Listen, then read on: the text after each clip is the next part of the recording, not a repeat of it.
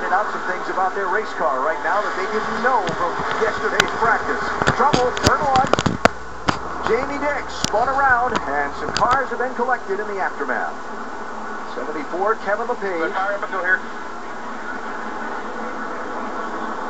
And the first yellow. We're fired up. Get around him here. Spin her around.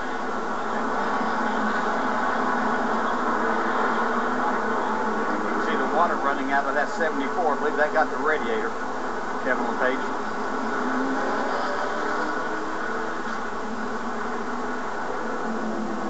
Yeah, that's a mess. Jamie Dick was running in 23rd position.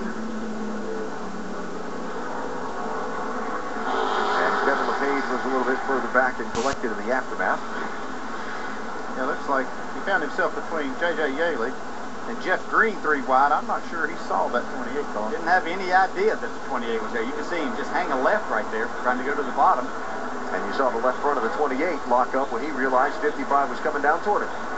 By then, it was a little too late for that to happen. And then Kevin Lepage had a number of them that missed it, but Kevin Lepage had already committed right there.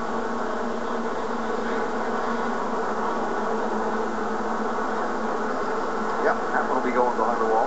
And I'll drive to the garage. And 55 now looked like it took that hit right on the left rear tire. So see if the rear end housing's moved over in that car. And if I'm pretty sure it is. Looking at that right rear wheel, it looks like it's definitely been the trailing arm, probably the housing as well. That car's not going to be driving too good. You see a lot of these cars sliding around there, though, just not having been really home track other than their qualifying sessions. I think that they probably kind of showed them a different track. I got it to 55, and he started to come down. I locked up the brakes and just barely touched him. Just got in the right front corner. J.J. Yaley and this 28 team been doing a really nice job in recent weeks, but involved in some early trouble tonight here at Richmond.